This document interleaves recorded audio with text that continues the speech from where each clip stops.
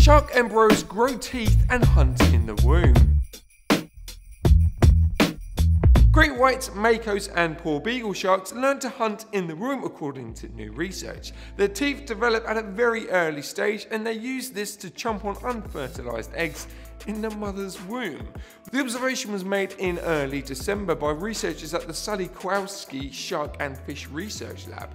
Right, the thing I need to get clear is that they do not eat their siblings in the womb. It's just the unfertilized eggs that are continually deposited into the uterus by the mother.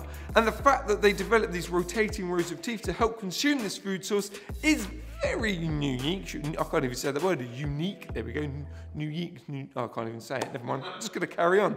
And it's, you know, in this sense, it's actually, you know, looks like they're acting like a predator in the womb. So researchers were shocked when they took pictures of a 12-week porbeagle and found out they already developed his teeth. And one researcher stated it was, you know, it was like it was all ready to feed and just looked like a mini predator. This sort of research is helping scientists unravel the multitude of mysteries involving endangered sharks. There's still so much we don't know about sharks, and the more we do research on these awesome animals, the more we'll hopefully find out, and hopefully, yeah, we'll realise that they, you know, we actually truly don't actually know much about these animals. So the more research we do, the more we find out that, well, actually, we don't really know anything.